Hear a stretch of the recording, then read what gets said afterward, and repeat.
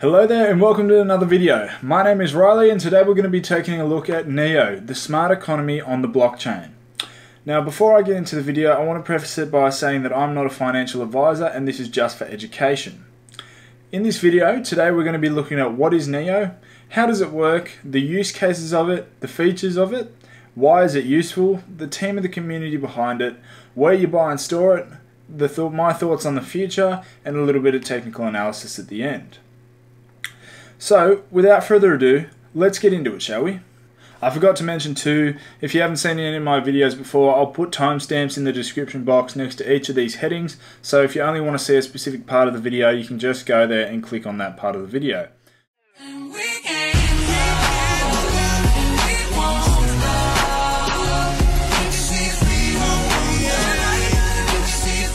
So to start off, what is NEO? Well, NEO is an open source blockchain platform which is designed to create a distributed network for the smart economy.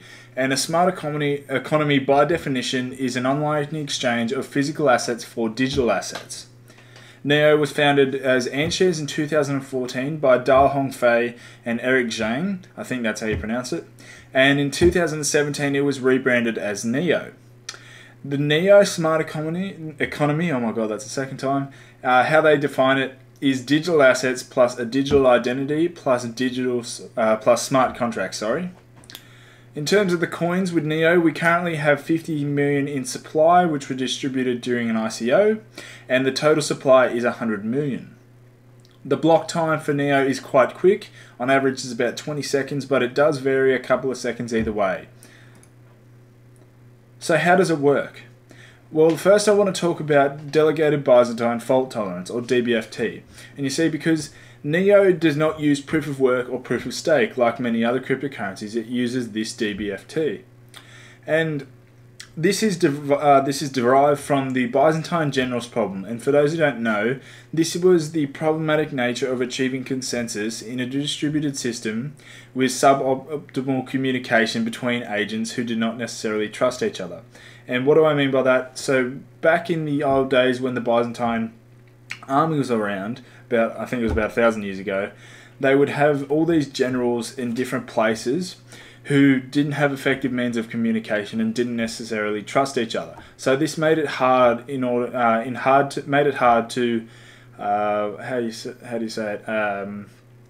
to go forth with plans and execute on the tactics and things like that. Now, the DBFT algorithm acknowledges two types of entities on the blockchain, and the first one is a professional node operator who uses running a node as a source of income, and these are called bookkeeping nodes, and the second one is just users who are interested in accessing the features of the blockchain. Accordingly, block verification is held through a game, I guess you could call it, of consensus between bookkeeping nodes by which they are appointed from the ordinary nodes, so the users, through a form of delegated voting. And what happens is, in every verification round, one of the bookkeeping nodes will be pseudo-randomly selected, and for those who don't know, pseudo-randomness is a method of randomness which seems random but is not actually random in short terms. And so basically they will be pseudo-randomly selected to broadcast their truth or their version of the blockchain to the rest of the network. And if a minimum of 2/3 of the remaining nodes and the votes agree, this version of the blockchain will be published. And consensus is secured and the blockchain will continue on to the next block. But if less than 2/3 of the network agrees, a different node will be appointed to broadcast its version of the blockchain, and this will continue if the node its blockchain version is not voted in. This will continue until consensus is reached. This method makes attacks nearly impossible to execute unless the 2/3 or the majority of the system want to execute financial suicide. The system is also fork-proof because at any given moment you only have one version of the blockchain existing. And without complex algorithms to solve, the nodes run much faster than other things like proof-of-work nodes, which are able to compete with which allow NEO and its blockchain to compete with centralized payment methods such as Visa and PayPal and things like that due to a higher level of scalability. And they have a current transaction rate of about 1,000 transactions per second, with a goal of gaining about 10,000 transactions per second.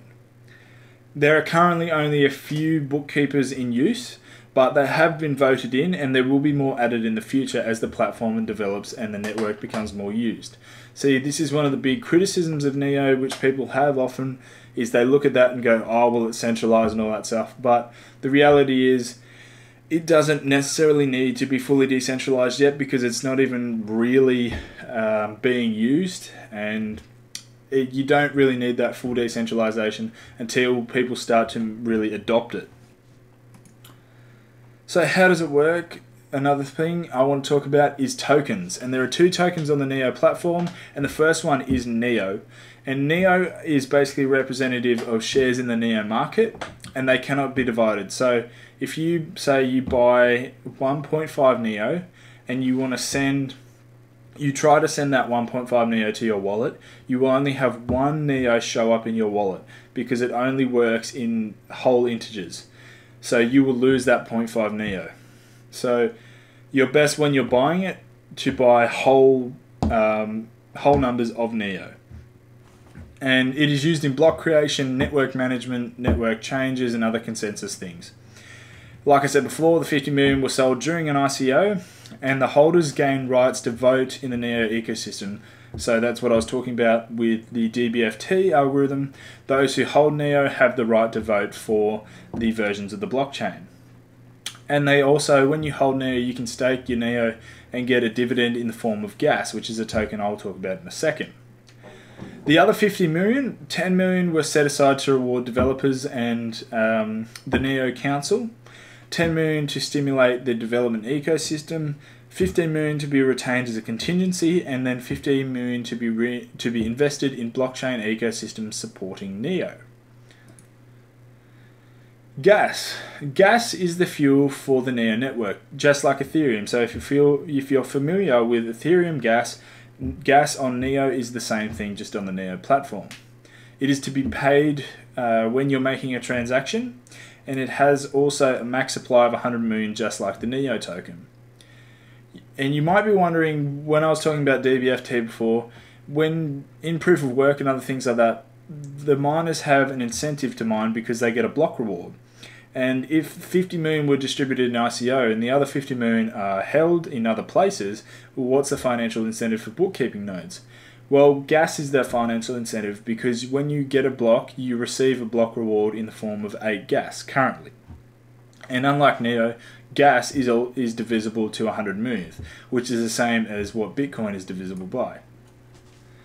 So some use cases. The first one is digital assets, and this is aiming to digitize physical assets and store them as electronic data. And what it does, it aims to make the digitization decentralized, transparent, trustful, and traceable all at the same time. This way, users will be able to register, circulate, and trade their own assets. And these assets will be connected through a digital identity, which is something I'll talk about in a second, and those with an identity would be protected by law. That's also another big thing, the whole thing of law and regulation with Neo. So Neo has 2 forms of digital assets on its blockchain. The first one is global assets, and these are assets recorded in the system space which can be identified by all smart contracts and clients. So it can be identified by anyone. And then there are contract assets, which are recorded in a private storage area of a smart contract and require a compatible client to recognize them. So they're private assets.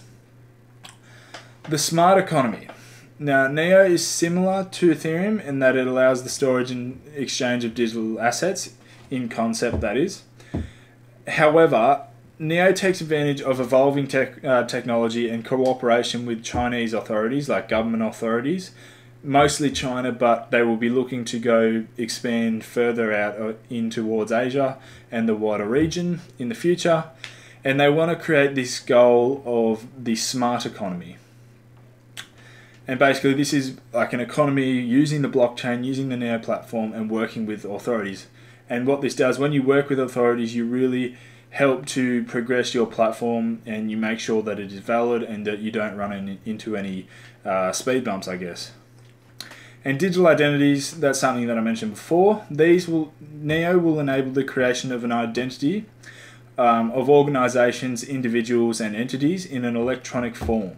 And these identities will be usable by multi-factor authentication mechanisms. So just things like facial recognition, fingerprints, voice recognition, SMS, and a ton of other methods.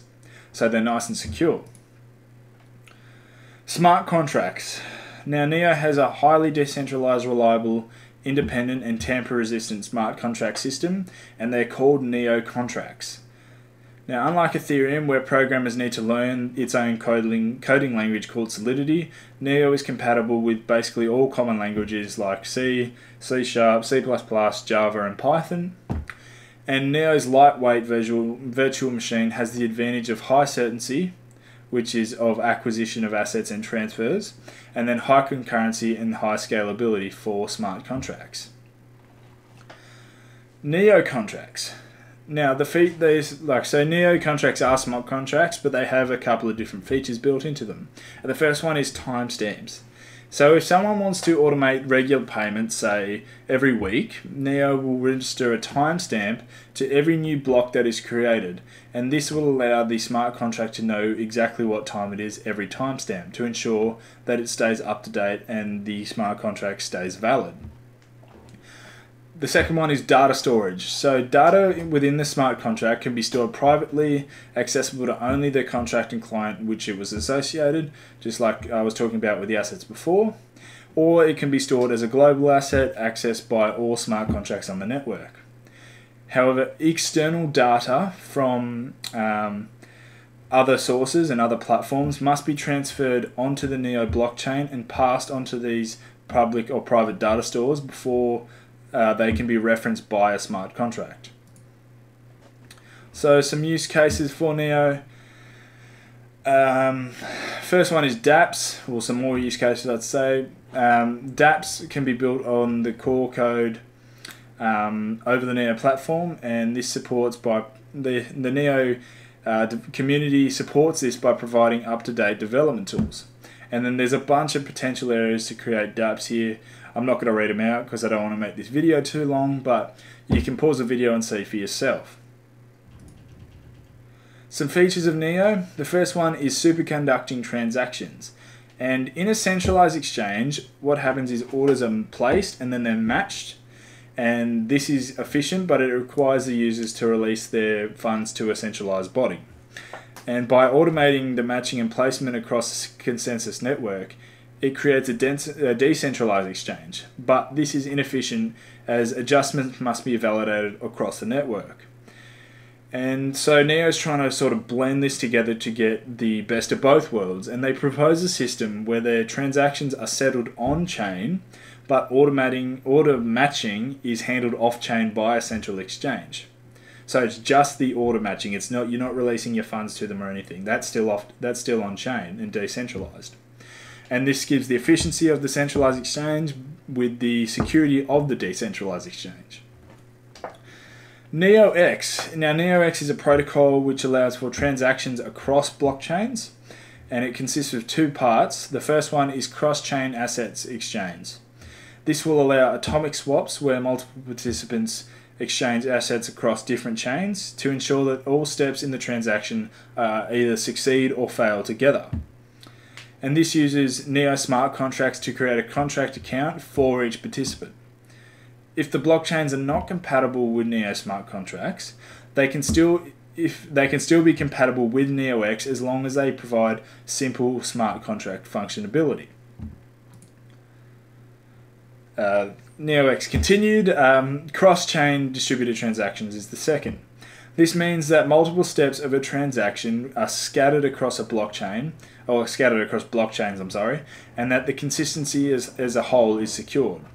This means that smart contracts can be performed using different functions on different chains, either succeeding or failing as a whole still.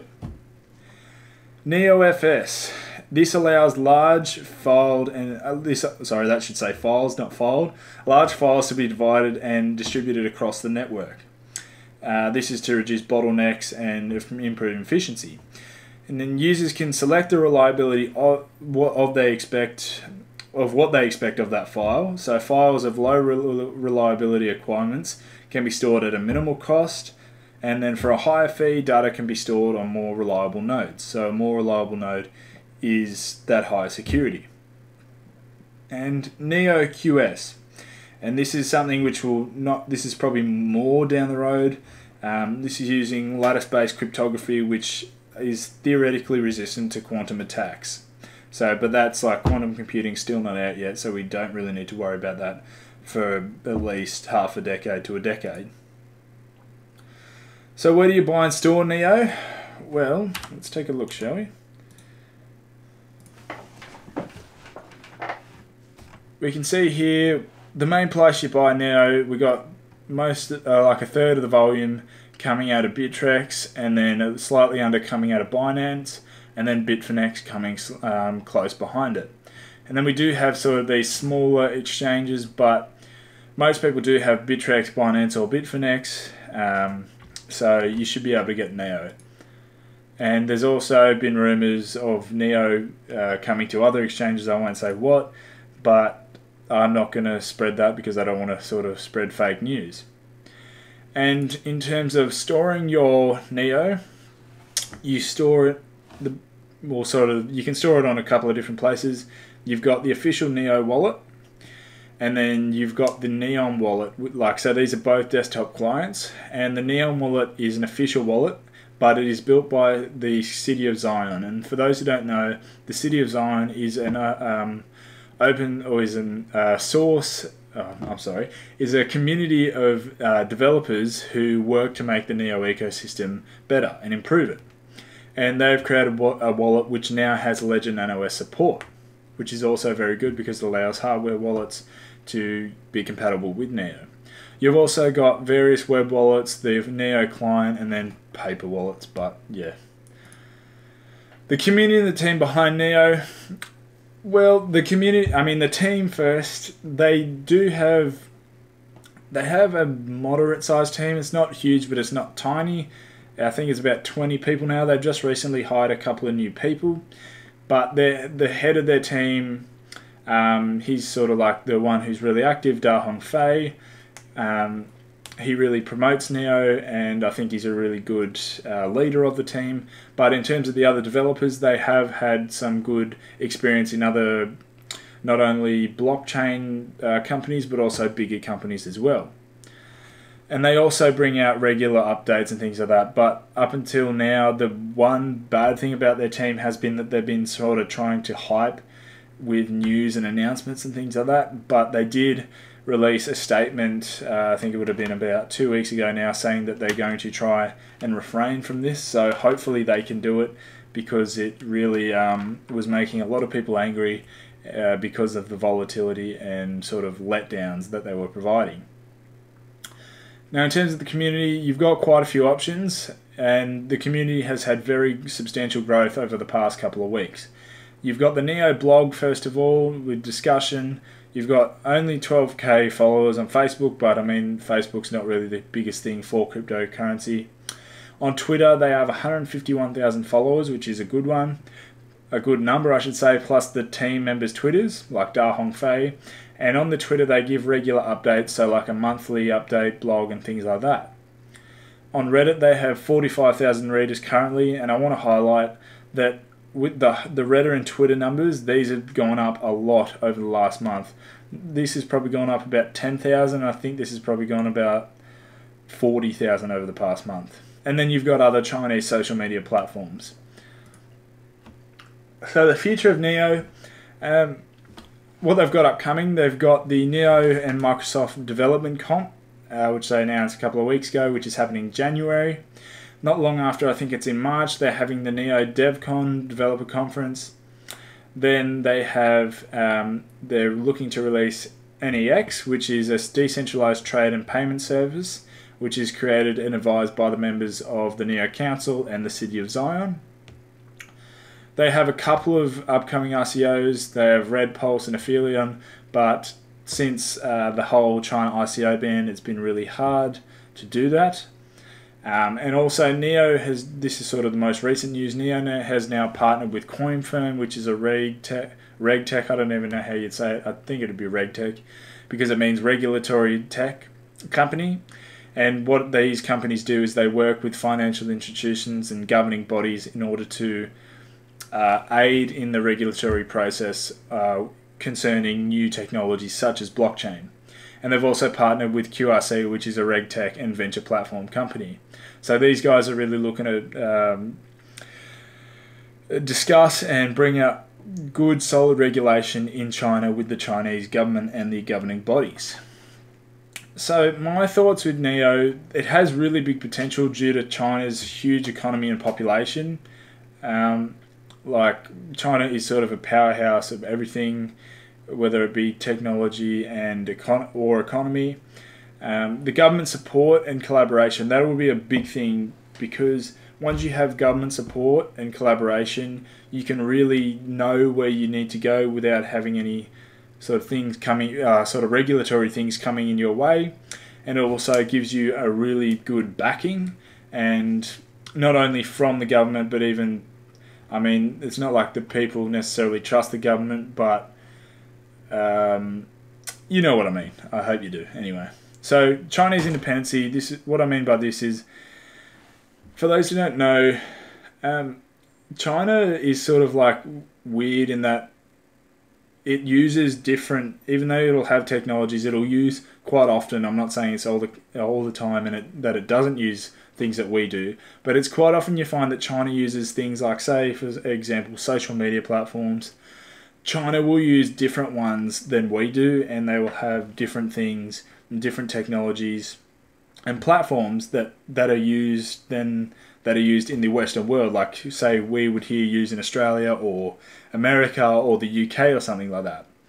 And Neo also, it has a good technology foundation and a lot of use cases because it's covering such a whole broad topic, broad niche I should say, not topic.